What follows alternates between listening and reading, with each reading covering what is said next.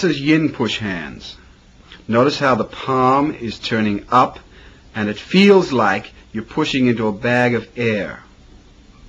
This is different than the yang push hands. The palm is turned up and I pull him into my own center as I go in at the waist. I literally suck his attack in and then re-push. Notice how it looks a little bit like a figure eight if both people are doing this. Now what you can do here is you can alternate yang push hands and yin push hands, so that you're getting a combination of the yang and the yin push hands.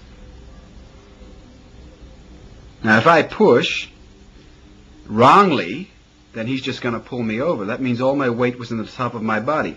When you push, you have to push into your front leg so that you don't get pulled off balance.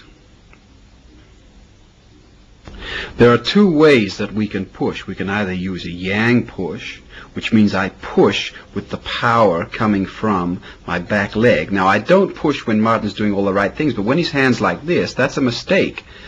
When his hand's like that, it's okay, yin, but if he brings his hand into his chest, that's called a broken wrist, and I'm allowed to attack him then with a powerful push coming from my back leg with a twist from the waist, just like that. Now, that's called yang attacking. There is another attack, however, which is called yin attacking, which is sort of like the repulsed monkey from Tai Chi, and the power comes from that front leg. So when he does this same mistake again, I push. Now I immediately push back with my front leg, and the power comes out of my right hand, pushing him over. Now this one doesn't work over the same distance that the other one works. It's sort of a short-term attack, and then you can re-attack with the other, just like that. Power comes straight from the front leg.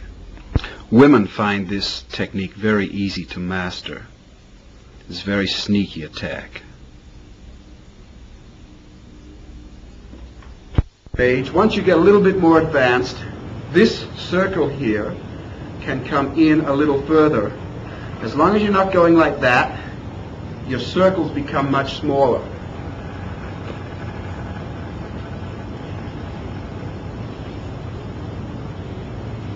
And then we try what's called the rooting technique, whereby if Martin attacks my chest with a push,